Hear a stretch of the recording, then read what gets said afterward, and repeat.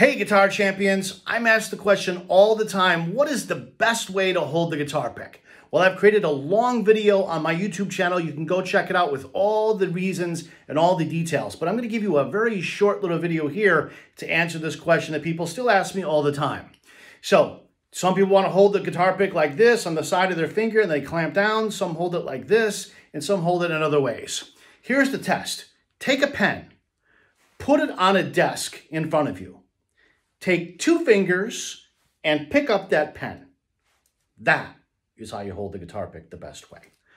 Just like this. Just like you pick up the pen, that's how you hold it. Now, I know your favorite guitar player may hold the guitar pick differently. And maybe they're a great player, and that's all fine.